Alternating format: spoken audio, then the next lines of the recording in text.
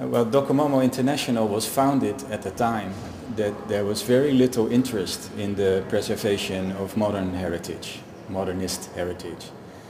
And this omission was felt amongst architects, but also with the heritage people in many countries. And it was merely by coincidence that we found out that this problem was actually very topical in many, many countries. Just like the architecture of the modernist movement was an international movement.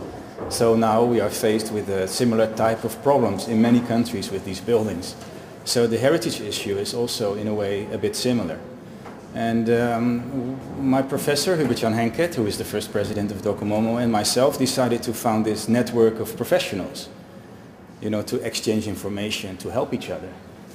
And what we did not foresee is that it was, there was such a need of this information that DOCOMOMO International grew immensely fast and rapid.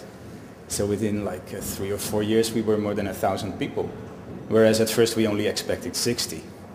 And I think the great strength of DOCOMOMO International is that we are interdisciplinary. It is not only historians or conservation people, preservationists, but also architects who are professionally involved in this work. And by exchanging the research and the hands-on experience, you know, this is a very valuable source of information. And I think that is the strength of the organization. My lectures today will address a few of the projects we did on modern heritage in the Netherlands. Part of it is classic modern, before the Second World War, 1920s, 1930s. And some of it is also post-war. We are dealing a lot in Holland with buildings of the 1950s and 60s by now. And I will show how we can perform research on buildings like that and how the research leads us to design solutions for a new use and a new type of economic and cultural value. What I've been asked to do here today is also to focus on the issue of glass and glazing. So I brought some glass from Holland to show you. They are used in a few of my projects.